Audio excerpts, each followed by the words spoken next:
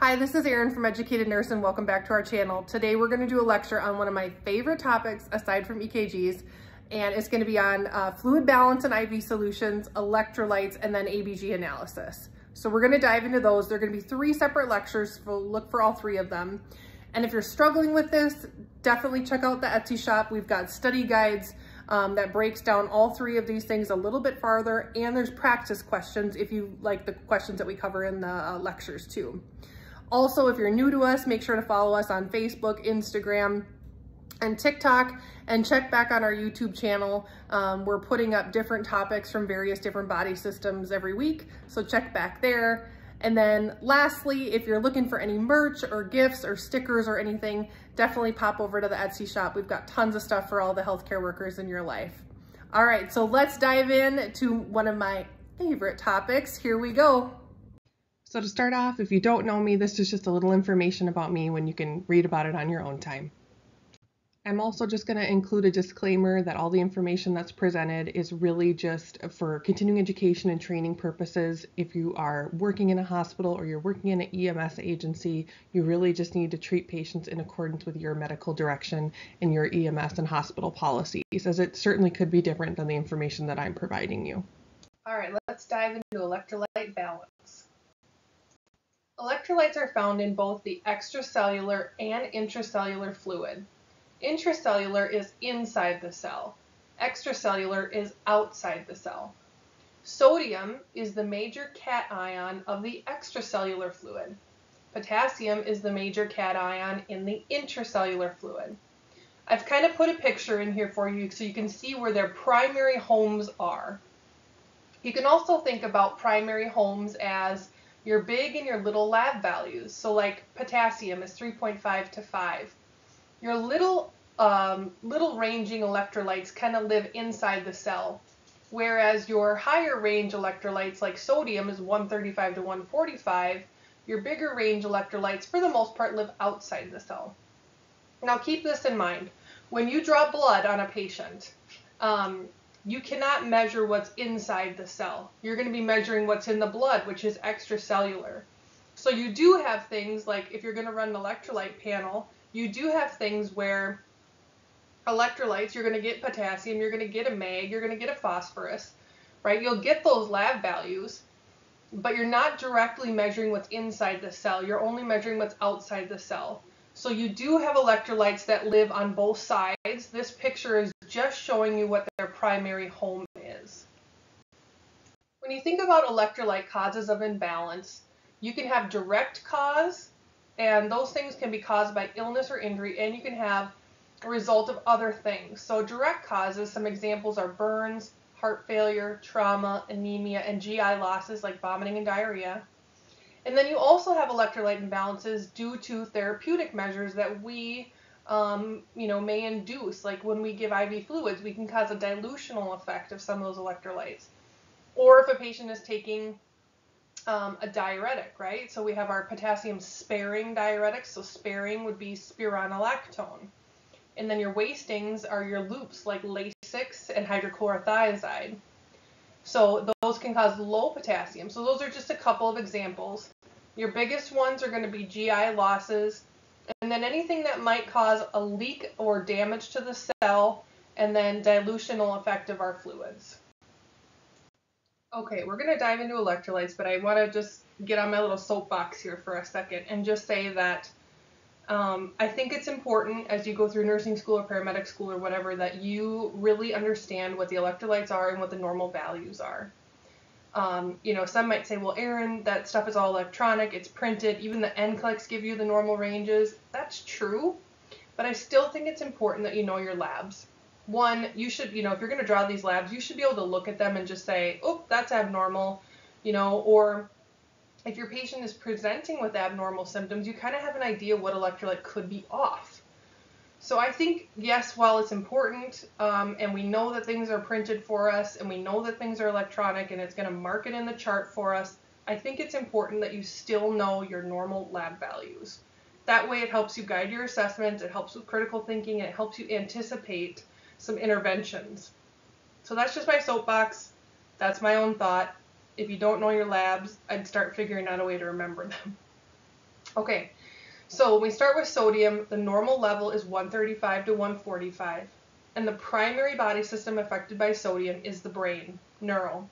So when you think about sodium, think about this salt shaker dumping salt on your brain.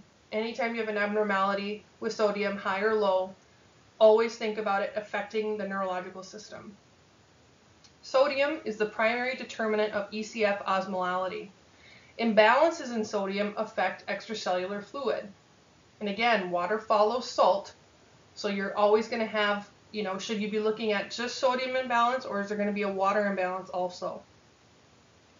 Our GI tract absorbs sodium from food, and daily intake in our area of the country, well, I can't say our because I don't know where you're from, but in my area of the world, in the United States, most of our foods have plenty of sodium in them, and usually daily intake exceeds the body's daily requirements.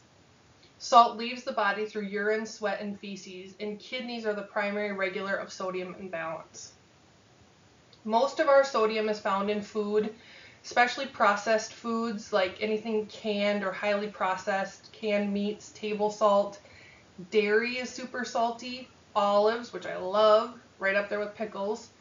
Deli meats, beef, pork, sardines, chips, nuts, snacks, all the good stuff. Mayo, ketchup, butter, salted nuts, and then, like I said, my favorite, pickles. All right, so think about those foods, especially if you've got a patient where you need to do a sodium restriction and they're trying to figure out what they can eat off the lunch menu. Just keep those foods in mind. All right, low sodium, hyponatremia. Low sodium usually happens from a loss of sodium-containing fluids through the GI tract, kidneys, and skin. Or it can happen from water excess. So water excess would be like a marathon runner who's just drinking a whole bunch of water, maybe not drinking Gatorade or something like that to replace the electrolytes. They're just drinking a bunch of water. That's going to cause a dilutional effect. There are other disease states that can cause hyponatremia. SIADH, which is syndrome of inappropriate antidiuretic hormone. We know that diuretic hormone makes us pee, so antidiuretic hormone is going to have you hold on to the water. So again, you're going to have the dilutional effect. Heart failure and hypoaldosteronism. Hyponatremia, so low sodium, below 135, neuro changes.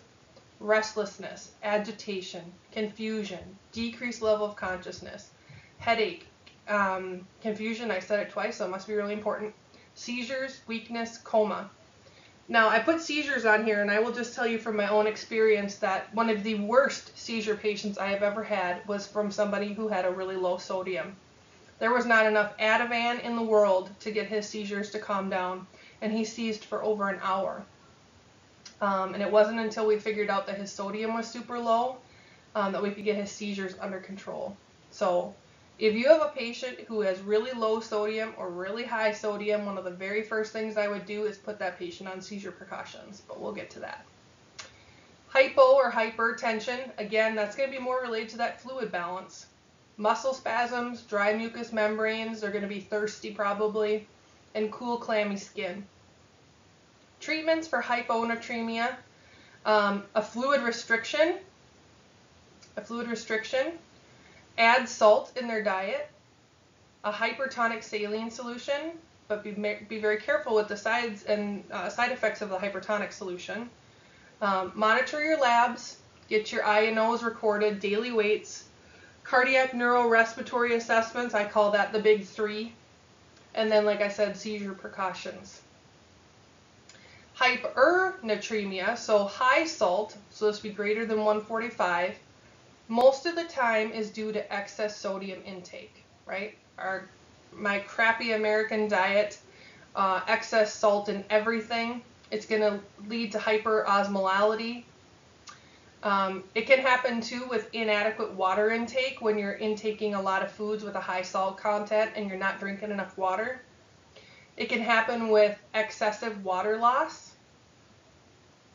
Disease states like diabetes insipidus, hyperaldosteronism, and Cushing's, which is a hormonal imbalance, which you would learn about in your endocrine disorders. Symptoms of hypernatremia, neuro changes, just like hypo, dry, swollen tongue, sticky mucous membranes, flushed skin, hypotension, weight gain. Remember, water follows salt, so if there's a lot of salt in the body's going to try and hold on to that water to help dilute it, so there's going to be weight gain, peripheral and pulmonary edema, and lethargy. So, nursing considerations for hypernatremia: determine the cause and treat it. IV fluids, a sodium-free solution would be appropriate, or a hypotonic solution. Monitor labs. You might have to give the patient a diuretic. You probably will do a sodium restriction. Measure their I&O, get those daily weights, do the big 3 assessment, cardiac, neurorespiratory, and get your patient on seizure precautions. All right, next up is chloride. The normal value of chloride is 96 to 106, and again, your labs might value a little bit depending on your laboratory facility or the textbook that you're using. In general, that's chloride. Abnormalities in chloride are usually a result of a sodium, potassium, or calcium imbalance, and really you got to just figure out what the underlying cause is and fix that problem, and you're probably going to fix your chloride issue. When I've seen chloride issues in practice, I've never personally seen, in 10 years of being a nurse, I've never seen someone with just a chloride problem. Usually they have a sodium problem also. But, you know, I'm sure there's patients out there. I've personally just never seen them. Hypochlorite problems. Usually the cause is diarrhea, vomiting, other GI-GU losses, excessive sweating, and again, you're going to lose sodium as well, and potassium. Kidney problems, respiratory acidosis, SIADH, metabolic alkalosis, steroids, diuretics, laxatives, use of bicarbonates, and some chemotherapies. Again, most of these things are going to be related to either endocrine problems, GI-GU losses, or kidney dysfunction. The kidneys filter and excrete a lot of our electrolytes, so if you notice that the electrolytes are low, always check kidney function, because that could be the cause for a lot of these problems. Symptoms of hypochloremia are going to be the same as hyponatremia symptoms. So think back to your low sodium symptoms, same thing. It could also have, patients could also have fever, difficulty breathing, and then those neuro symptoms again. Replace chloride with saline solutions. In pretty much all of your saline solutions, there's going to be chloride, sodium chloride. Hyperchloremia, again, it could be to GI losses, kidney disease, dehydration, acid-base imbalances, eating too much salt, because usually salt and chloride go hand in hand. Symptoms are going to be the same as your hypernatremia symptoms. And then again, determine the underlying cause and hydrate the patient, get them to kind of dilute a little bit, and then you really have to consider dialysis if it's really a kidney problem. Next up is one of my favorites, which is potassium. Okay, so potassium, again, lab values might be a little different wherever you are, but your normal potassium is approximately 3.5 to 5. And K is for cardiac, and I know you don't spell cardiac with a K, but it's just an easy way to remember it. K is for cardiac, okay? Like we talked about earlier, potassium is the major intracellular cation. 98% of the body's potassium is intracellular. So when you're drawing blood on someone, you're only getting what's extracellular. The sodium-potassium pump is super important, especially when we think about cardiac, but it pumps potassium into the cell and sodium outside the cell. So you need both of those to work properly, and you need a functioning heart. It's also used for regulating osmolality and promoting cellular growth. Diet is our primary source of potassium. Kidneys are the primary route for potassium lost, and we excrete about 90% of our daily intake through our kidneys. Where do you find potassium? It's your green leafy vegetables, tomatoes, fruit like bananas, oranges, melons, potatoes, dried fruits, coconut, avocado, and then your dried beans, lentils, peas, and then your salt substitutes like Mrs. Dash, super high in potassium. So if you have a salt substitute, like a patient who's got hypernatremia, and you put them on a salt substitute like Mrs. Dash, you better be checking their potassium. All right, let's look at hypokalemia. So low potassium usually causes our potassium losses, insulin therapy, diarrhea, laxatives, vomiting. Again, your GI/GU losses, potassium wasting diuretics, and your potassium wasting diuretics are Lasix and Lasix and hydrochlorothiazide. Low magnesium levels, sodium retention, metabolic alkalosis, and low potassium intake. In most patients, not all, so don't come after me for this one, most patients that are in metabolic alkalosis, it will go hand in hand with hypokalemia. Just like most patients, not all, most patients in metabolic acidosis will have high potassium. And I know there are certain disease conditions and states that will not fit that mold, but for the most part, alkalosis and low potassium go together, and acidosis and high calcium go together. With hypokalemia, you will have cardiac changes if you do an EKG. You will have a U wave. A U wave is a little blip after the T wave. It's not there on a normal EKG. And when I was going through nursing school, my instructor always said, a pretty girl makes U wave. No, low potassium makes U wave. Okay? So low potassium is a U wave. And I think I've got a picture of that coming up. You're also going to notice other cardiac changes are going to have an irregular pulse. They could potentially cardiac arrest on you, although some of the worst cardiac arrests I've ever seen were on the hyperkalemia side. DIG toxicity can cause hypokalemia, especially if it's being taken with a diuretic with their DIG. Fatigue, weak muscles, respiratory depression, weakness, leg cramps, nausea, vomiting, tingling, numbness, high blood sugar. Nursing considerations for a patient with low potassium: put them on a cardiac monitor ASAP, increase their potassium intake, and then you're going to have to probably do potassium replacement, either oral or IV. Oral, you've got a couple options. You can do pills if the patient is not critical. You can do pills. They are really big. They're horse pills. Most patients don't like them because they're so big.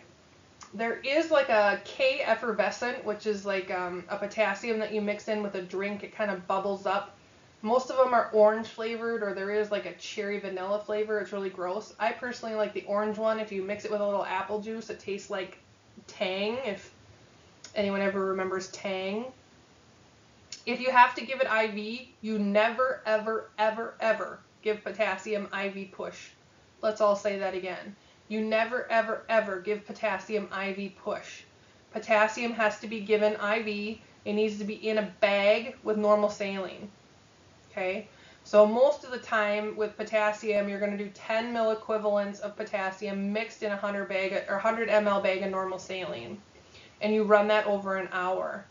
So a lot of times what I've seen in my practice is that they'll order 2 or 4 of those bags, and then you run, so if you have to give 40 of IV potassium, you give 4 10 milliequivalents in 100 ml bags. And you give each one over an hour, so it'll take 4 hours to replace that. But don't ever give it IV push. You will kill your patient if you give it IV push. Hyperkalemia, so high potassium. Usually this is caused by increased intake, so all those people that love to eat spinach, you really have to eat a lot of spinach and a lot of bananas to get your potassium up. But if you eat a lot of spinach and a lot of bananas, it's a possibility. Hyperkalemia can also be from impaired renal function, K-sparing diuretics, so potassium sparing. And I always just remember sparing spironolactone, sparing spironolactone. So if you take one of those, it can hold on to your potassium. You could also have cellular destruction, so anything that's going to destroy the red blood cell is going to cause that potassium to leak out of the cell and into the vessel. So burns, crush injuries, tumor lysis, infections like sepsis, anything that's going to cause damage to the cell. Hemolysis, which is damage to the cell, and then catabolic states. With hyperkalemia, when you look at cardiac changes, you'll notice that the T wave of the QRS, you'll have a normal QRS, and then you'll have a little bit of space at baseline, and then your T wave. Your T wave is supposed to be small and rounded, close to baseline. In hyperkalemia, you'll notice that the T wave is tall and tented. So it can certainly be as tall as the QRS. It could be taller than the QRS. But a tall, tented T wave is too much potassium. Tall, tented T wave is too much potassium. It can also cause an irregular pulse, cardiac arrest, anxiety, irritability, muscle cramping, abdominal cramping, and then skeletal muscle changes. I will say the one cardiac arrest that I've seen with this, the patient's potassium was almost 9, and it was because they had skipped a bunch of dialysis. Not good. Treatment and nursing considerations. If your patient is low or high in potassium, get them on a cardiac monitor. You might have to limit their potassium intake. I know people will be so sad they can't eat all their spinach. Remove excess potassium. And then if you're going to do hyperkalemia treatment, these are usually, the things that I've listed here are usually what we give to shift that potassium. I personally like to give them in alphabetical order just to remember, and there's some reasons we do a couple of them in this way. But first is albuterol.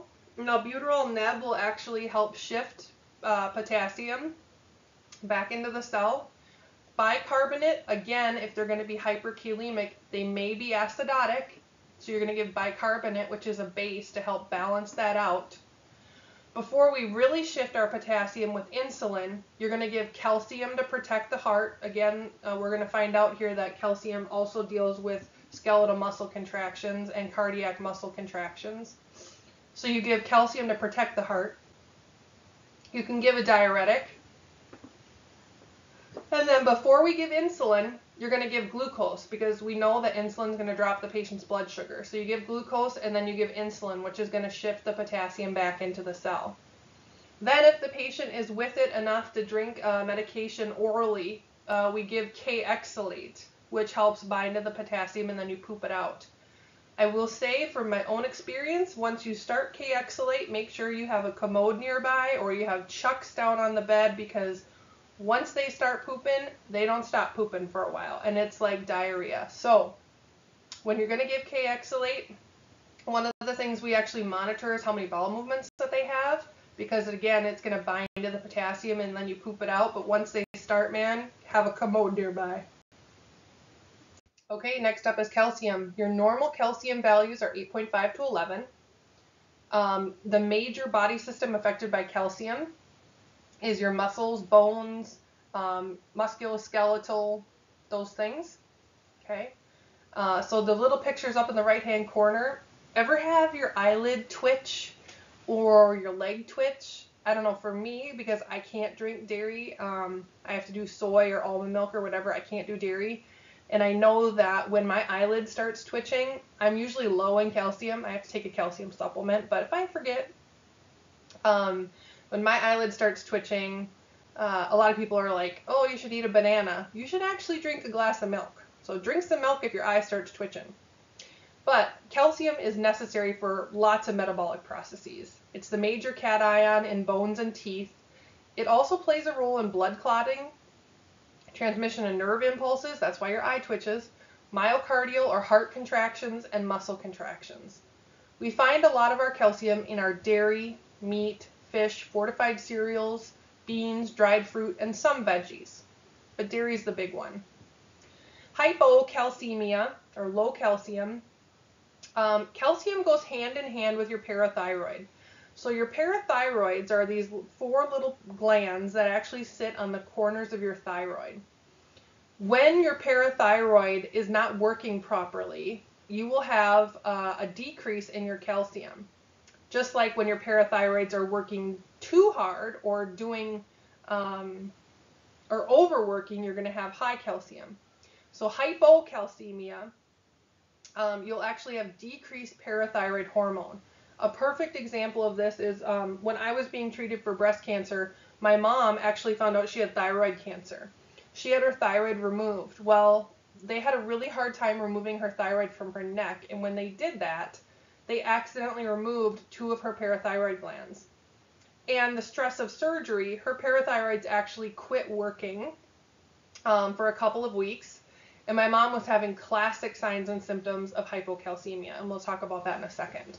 But just keep in mind that your parathyroid hormones, or your parathyroid glands, are going to be your primary regulators of calcium. So like with my mom, when they accidentally removed 2 of them, and then their other ones were just super stressed out from surgery, she ended up having to take a calcium supplement to kind of help with getting her calcium back on track. And she still takes a calcium supplement, but it's not as bad as it was right after surgery. So another reason, like I just said, is surgical removal of the parathyroids via thyroid or neck surgery. Injury to the parathyroid, so if you have a patient that maybe is getting radiation for neck cancer or throat cancer or even breast cancer, and they injure that from radiation, it can cause hypocalcemia. Pancreatitis is also another cause. Multiple blood transfusions. So within the blood transfusion bag, so the bag that the blood sits in, they use a stabilizer called calcium citrate. The calcium citrate actually breaks down calcium, and it can cause hypocalcemia if you get multiple bags of blood. Just like if you have a bag of blood that sits around for a while, and the red blood cells start to break down as it's sitting in the bag, you can actually get high potassium because of it, because the cells are going to break down in the bag, and potassium is going to leak out from the cell into the bag. But the calcium citrate that they use to stabilize the blood in the blood transfusion bag actually breaks down calcium, so it can cause hypocalcemia. Hypocalcemia can also be due to low dietary intake. So like I said, example for myself, I can't do dairy, so I have to take a calcium supplement. And then GI losses or a lack of absorption. Now, when you're thinking about calcium, when a patient has low calcium, they're going to have opposite, hyper neuromuscular activity. So just like when your eye twitches, right, that's hyper neuromuscular activity. Your muscles are contracting really fast and twitching, and that means your calcium is low. Okay? Other things that happen with low calcium. You get the Schwastek sign. Schwastek sign is where you get kind of a twitching along the nerves, the facial nerves in the face. You'll actually notice twitching. You can actually look up a video about this. But you run a little cotton or something along the jawline and around the cheek, and they'll actually twitch and it's called the Schwastek sign. A Trousseau sign, I always think of trousseau, it sounds very French, it probably is French, but I always think about it actually causes muscle contraction of the arm in kind of an upward manner. So I always think of trousseau sign as you're going to put your beret on your head if you're a little Frenchman. All right, so you know, Google this one too, but it's just a muscle contraction of the arm. Laryngeal spasm is a huge problem. If you're low in calcium, always be concerned about laryngeal spasms. It can cause airway issues.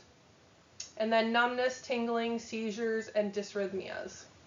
So nursing considerations, get your patient on cardiac monitoring, figure out what your underlying cause is. You can do oral or IV replacement.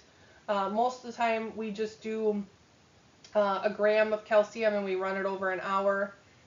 Increase dietary intake, INO, watch your labs, and then ABC is, like I said, especially if you have a patient who is dysphagic or they're having those laryngeal spasms, always be concerned about airway.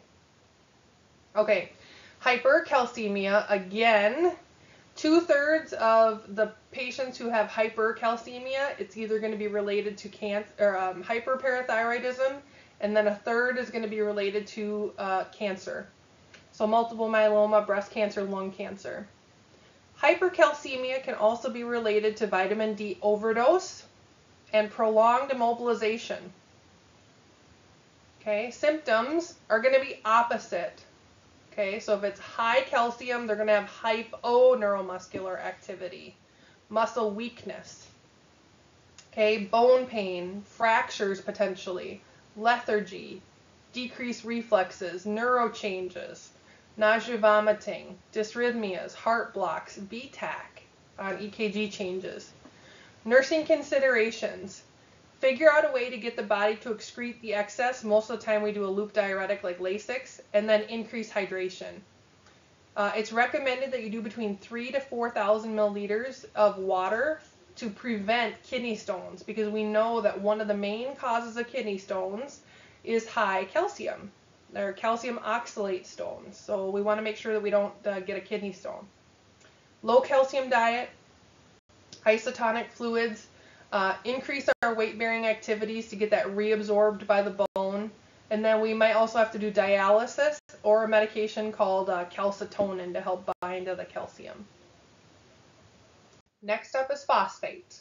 And phosphate's a little electrolyte, so it lives inside the cell. Your normal values are 2.4 to 4.4 approximately. Now, the nice thing about phosphate, all of its signs and symptoms are going to be opposite of calcium symptoms. And you're going to find them in pretty much the same sources. So phosphate is the primary anion in the intracellular fluid. Remember, potassium is the cation. It's the second most abundant electrolyte in the body after calcium. And typically you're going to find this in your bones and teeth, as calcium phosphate is the source. Hypophosphatemia, one of the main causes of this is being malnourished. And this can also come from decreased intestinal absorption. So patients that maybe are abusing laxatives, maybe they don't absorb food right away. You know, I'm thinking like a patient who's had gastric bypass or a Roux-en-Y, or a patient who has an eating disorder, something like that. There's tons of other reasons why people malabsorb, but those are just some ones that come to my head right now. Alcohol withdrawal, phosphate binding antacids, because then you just excrete them. Parental nutrition without adequate phosphorus replacement are also causes. Now, hypophosphate and hypercalcium have the same symptoms. They're opposite. So just remember what your hypercalcium symptoms are, and you know what your hypophosphate symptoms are. Nursing considerations for hypophosphate: treat the underlying cause, give them oral or IV replacement, and then you're going to have them ingest foods high in phosphorus. All right. Hyperphosphatemia, usually this is related to acute or chronic renal failure, lymphoma treatment, so cancer treatment, ingestion of large amounts of mild or phosphate-containing laxatives, right? And then excess vitamin D intake and hypoparathyroidism. Symptoms for hyperphosphate are the same as hypocalcium, so remember your hypocalcemia symptoms. Nursing considerations: identify and treat the cause, restrict foods high in phosphorus like dairy, make sure they're getting adequate hydration, correct their calcium imbalances, and address any sort of kidney failure that they might have. All right, the last one we're going to talk about is magnesium before we do some practice questions as a review. Magnesium, the normal value is 2.4 to 4.4 approximately, and magnesium is all about your reflexes and muscle contractions. Where do we find magnesium? In our green leafy vegetables, nuts, bananas, oranges, and my favorite coming up, peanut butter and chocolate. Usually they say too, if you're craving chocolate, you might be low in magnesium. Cereals, and then beans, dried beans. Magnesium is the second most abundant intracellular cation. It plays an important role in many essential cellular processes, and it also helps activate the sodium-potassium pump. So it's really needed for a bunch of variety of different things. All right, one of my favorite words to say, hypomagnesemia. Usually it's related to malnutrition, prolonged fasting, starvation, chronic alcoholism, prolonged parental nutrition, NG suction, and fluid loss. It can also be a relate of diabetes, diuretics, and kidney dysfunction. When someone is low in magnesium, they are going to have increased deep tendon reflexes. A perfect example of this is a pregnant patient that goes into preterm labor. Okay, so when they go into preterm labor, they're having multiple abdominal uterine contractions. What do? When that patient goes into preterm labor, we start them on a magnesium drip because they're low in magnesium. So the patient who's having contractions because they go into preterm labor, they're low in magnesium, so we put them on a mag drip. So they're going to have increased deep tendon reflexes. It's also going to have symptoms similar to our hypocalcemia symptoms. They could have neuro changes, tremors, seizures, dysrhythmias like torsades, digitoxicity, hypertension, and tachycardia. For nursing considerations, the primary goal is to treat the underlying cause, and you're going to do oral or IV replacement.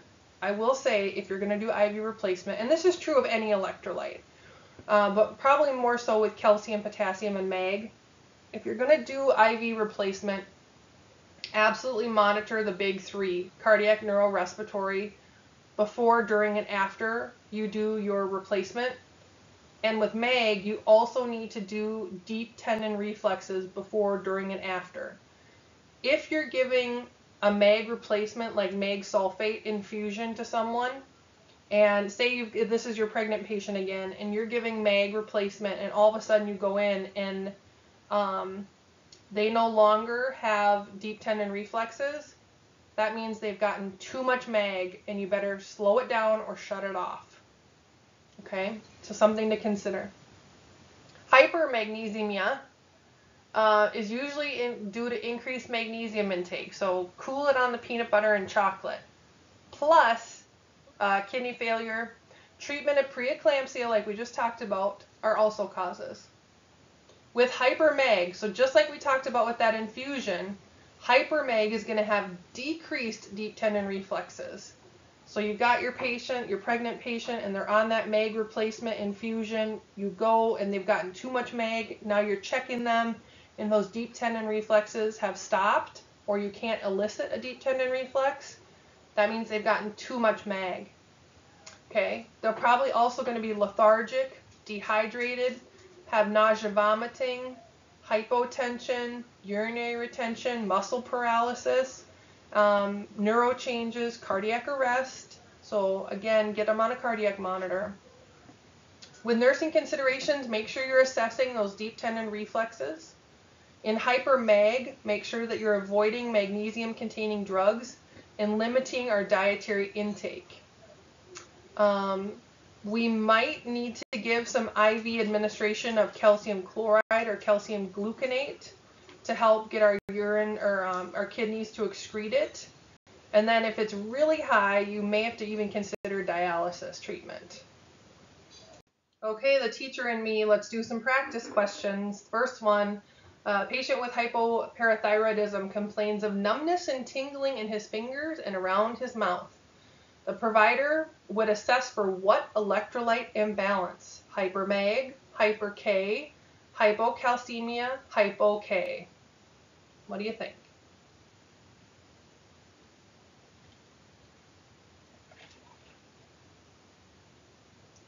C is the correct answer, hypocalcemia. So again, that's that hyperneuromuscular activity, hypocalcemia, and the patient has gotten some of that spastic sign going on there, so hypocalcemia. All right, next one. The nurse determines that which patient is at risk for developing hypernatremia, so high salt. 50-year-old patient with pneumonia and diaphoresis, sweating. 62-year-old with CHF, taking loop diuretics. 32-year-old, diarrhea and vomiting. 65-year-old with lung cancer and diabetes insipidus. What do you think?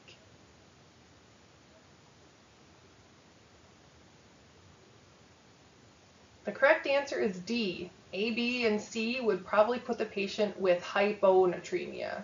That diabetes insipidus is really going to concentrate the urine, and it's going to lead to high salt.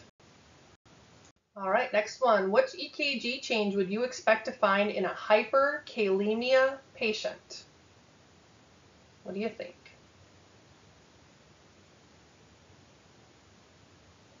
The correct answer is C. Look at those T waves, man. They are pretty tall. And just remember, tall tented T waves is too much potassium. So C is the correct answer. Okay, you're providing patient teaching about what foods to avoid if their sodium level is high. What kind of things would you tell them to avoid? What kind of foods?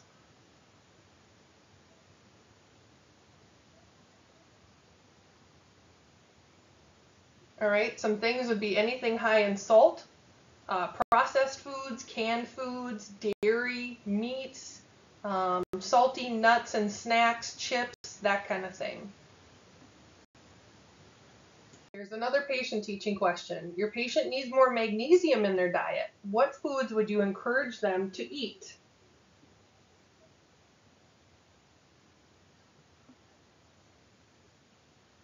Some of my favorites: chocolate, peanut butter. You're also looking at those dried nuts and legumes, and then your green leafies. There's more, but those are kind of the top ones. All right, last practice question. A pregnant patient is receiving IV MAG to stop preterm labor. What assessment finding would warrant the provider stopping the infusion? A, increased muscle twitching. B, increased pulse. C, diarrhea. D, absent patellar reflexes.